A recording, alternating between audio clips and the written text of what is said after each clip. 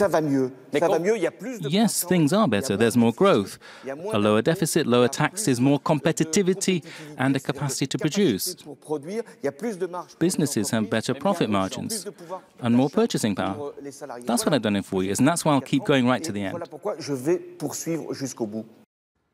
They got François Hollande defending his record, the same record that has him below 20% approval rating. Michael Stothard, did François Hollande wow you?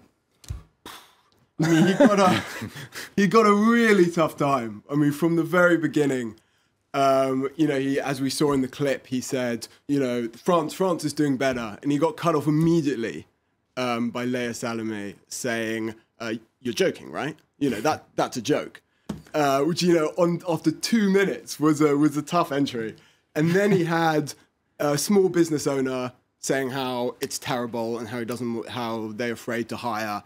And then a leftist protester saying how he feels that he's been betrayed, you know, completely dominated on the left and the right.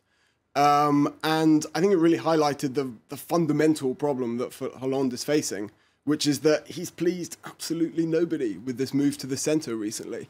And Leah Salamé, who I think was the star, the star of the night, not Hollande, summed it up at the end. She said, "You've convinced nobody, have you? You haven't convinced the employers, and you haven't convinced the employees.